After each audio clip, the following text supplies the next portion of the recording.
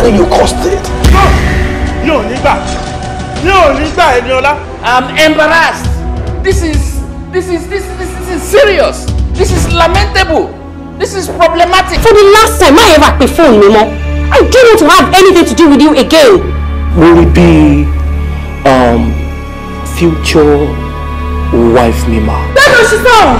I hear about your phone to say. You are more like jati. What gold digger yi? Mo sọ pé ó ti lọ pa o tó máa value le, ó ti surprise le fún ẹ. Ó wá fẹ́ gbé rẹ̀ sínú ọlá. You don't look like it. You're a fool. It's my life and I want to live it the way I want. Are you mad? I will disown you as my daughter. I also disown you as my father. Sister mi. Wọ́n ṣépè fún ẹ náà. Ṣé ọ́fíìsì ẹ ni?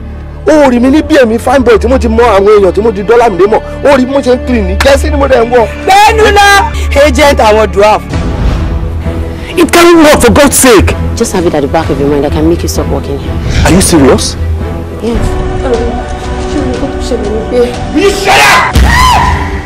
Mo ṣe ìlérí fún ẹ lónìí. Mi ò lè ever die.